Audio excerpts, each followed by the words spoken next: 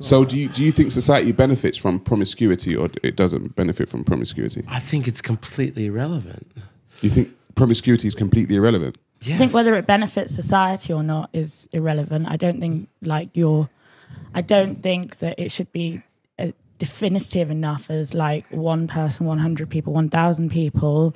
It is a benefit or not to society. You can't prescribe statistics to that. It's just like you can't be going 12.4% of this because it's relevant, subjective to each individual and their own bodily autonomy. Okay, but do you think it's good for families that people are sleeping around more? In what sense? Like, do you think it's good to go into a marriage with a bunch of exes?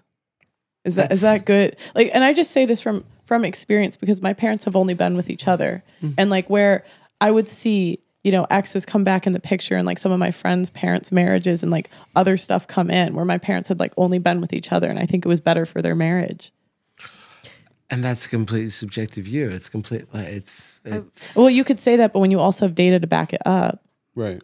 I would say there's other factors that go into that. And I kind of bring back what I said about kind of having a certain amount of self-awareness, right? When you choose to go into marriage, I think people have to take accountability for their pasts and acknowledge, where they may be still holding on to things before you enter into a big commitment like that. And I don't think, the number of your body count or the number of people you've been with prevents you from being able to do that. I feel like you can still make the choice to do that. You have to make the choice to do that. But I think it's independent of your body count. And I think even if you slept with a number of people, if you have the self-awareness to be able to say, this is what I'm still holding on to. These are the people I'm still holding on to. This is why it didn't work out. I'm choosing to move forward with that. That's a choice. And you can actively make that choice consciously, right? You're right. And that's why it's not 100%. Yeah. But I'm saying like every person you sleep with brings more baggage to the next relationship. You can learn to release that baggage. You know what I mean? And if you make that conscious choice. You can, but I don't think most women do. Yeah, but then I think the conversation should be about how do when you say that people don't owe you understanding and compassion, I would actually disagree with that because I would say at a base, as humans, we owe each other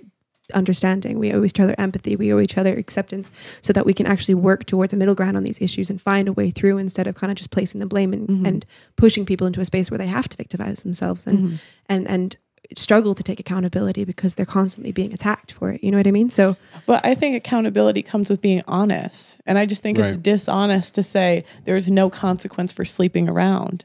And like most men will be lined up to date you even if you slept with 100 people. Like that's dishonest. But I I think it's lying to a younger generation of women when we should tell them to be more pure and protect that. More sleeping around brings more abortions. Right? Yes or no? Yeah. Right? It brings more deaths amongst babies, people killing their babies. It brings more sexual transmitted diseases. So like I was saying, is being single mothers also. Like I said, is it better for society or not?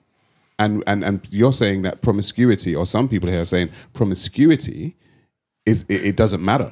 But it does because it affects society. It creates single mothers. It creates dead children, and it also it does, and it creates sexual transmitted diseases. Don't men not put